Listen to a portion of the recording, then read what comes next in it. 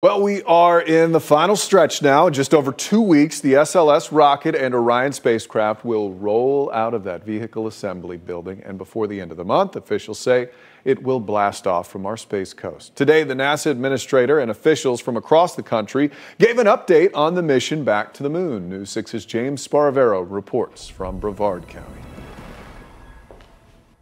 Just 26 days until NASA could launch the 32-story Space Launch System, the first mission to the moon of the Artemis program.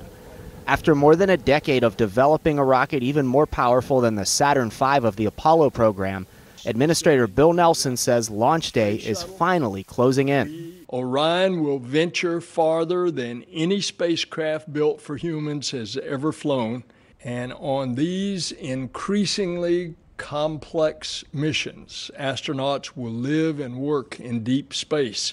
Artemis I will not carry astronauts, but NASA says the Orion capsule will fly around the moon with 3 mannequins on board, while several small satellites focusing on lunar science are deployed. The SLS is currently inside the vehicle assembly building at Kennedy Space Center after rolling back to the VAB when NASA finished testing at the pad. NASA plans on returning the rocket to Pad 39B on the 18th, should the 29th continue to be the target for the launch.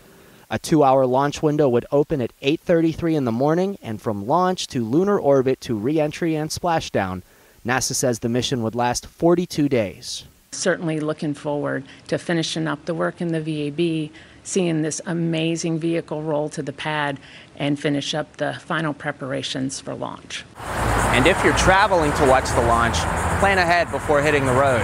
The Space Coast Office of Tourism expects at least 100,000 visitors. In Brevard County, I'm James Sparvero, getting results, News 6.